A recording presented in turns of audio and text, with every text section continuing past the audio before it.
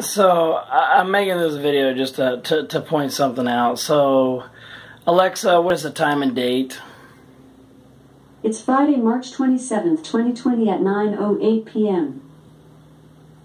Oh, yeah. So it's like, what, like 8:41, 8:45 p.m., something like that. So, like, I was getting out of my vehicle. I live in town in Corydon.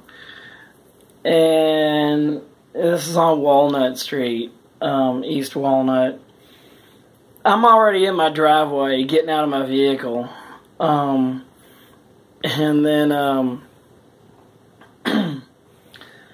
there's this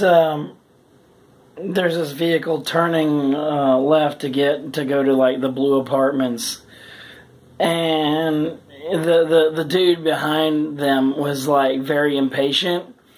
Was driving some kind of SUV, maybe a little bit of an older one. I can't remember if it was a Jeep Cherokee or something else. The shape of it, now it was nighttime, by the way, and you can kind of see the silhouette of the vehicle because of the street lights and stuff. So that vehicle that was turning left to go to the Blue Apartments was just, yeah, it was turning there, so they have to go slow. The dude behind him in the SUV was very, very impatient, and also had an attitude problem. I'm going to say attitude problem, because he's revving his engine really, really hard and loud. By the way, the vehicle sounded like crap. You know, I mean, it's the same kind of, thing going on where these people get these little rice burners, and then they wanna soup it up by sawing off the muffler. Makes it sound like crap, of course. And they might invest in some rims, and it's just really cringeworthy. So anyway, this dude was like that, and one of these people that had just recently discovered LED lighting for their vehicle, and I'm like, oh my gosh, dude, where you been? I got into LEDs at least by 2002. So anyway, this dude in the SUV behind the person turned off to go to the Blue Apartments. I'm gonna reenact, because they were right up on that person's bumper. All right, so the person in the SUV that's got the attitude problem is right up on the person's bumper who was turning left to go to the Blue Apartments. And here's what I saw. Okay, here's what I saw from my driveway. And then here's what it sounded like. That's exactly how it sounded. And there was like this yellow-orange flash from underneath the front of the vehicle when this happened. And then all of a sudden, the vehicle just really started slowing down as they try to go up that little hill and on East Walnut in Corydon. And and then he starts... I thought he blew his engine, until I still heard his engine running, 10 seconds later, and, I think he messed up his transmission, or he messed up something. Something caused that,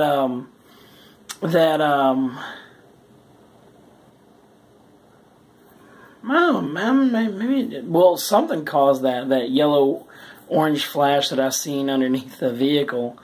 Who knows? Maybe overpressure and just blew the... who knows? Maybe blew the oil filter or something like that. But anyway, he messed up his vehicle. And then starts to, let gravity back his vehicle, toward my neighbor's yard. Anyway, and then so one of the other neighbors came by and hey, buddy, are you okay? That's what he said to him. I'm thinking, you might want to go check on the vehicle first, because that's the one that looks like it's got some damage. and then the dude that was driving the vehicle that messed up his vehicle, he's like young, probably in his 20s, early to mid 20s, just showing off, and just revving his engine, showing off, got an attitude, and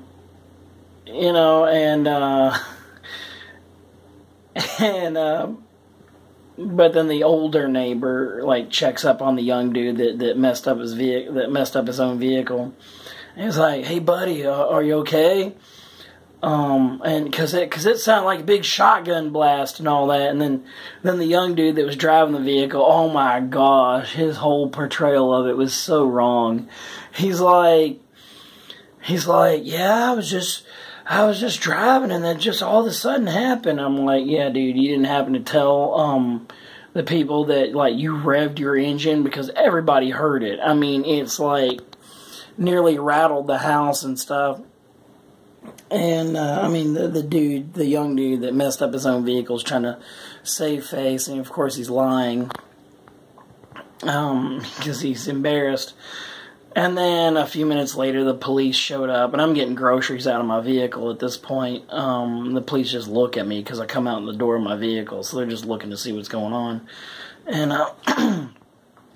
so anyway, the police park like right there in my yard, driveway yard area, and they're talking to that young dude, and he's like, "Oh, I'm sorry, officer. It's just that I was just driving, and then the vehicle just did that. I have no idea how that happened." And of course, I was there out in my driveway listening to what all was happening, and the young dude just really, really neglected. Let's say he had omitted that information that caused it. And the police weren't there for very long. It was the Corydon police. And then the older neighbor was telling the police that, it sounded like a shotgun whenever that vehicle made that sound. And I was just waiting for the police to come up and ask me what was going on, because clearly I was a witness. I was like out there in my yard, in my driveway.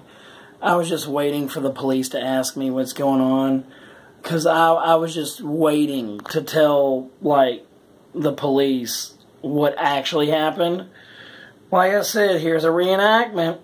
They're coming up the hill. The one vehicle is turning left to go to the blue apartments, blue apartment complex, Corydon Capital apartments, if they still call it that. But anyway, and nobody pays attention. Everybody calls it the blue apartments because that's what color they are.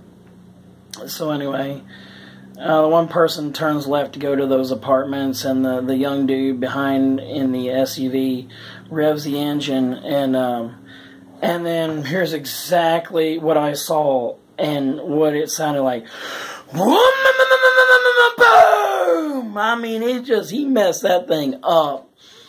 He just lied to everybody about it. It's acts like the vehicle just, it's... it's like, when the little kid is playing with something they shouldn't be playing with, and then they break it. It's not theirs. It's not even a toy. It's like they broke somebody's belonging, and then all of a sudden they just instantly just stop playing with it and just go set it down somewhere and walk away. That's what this dude tried to do.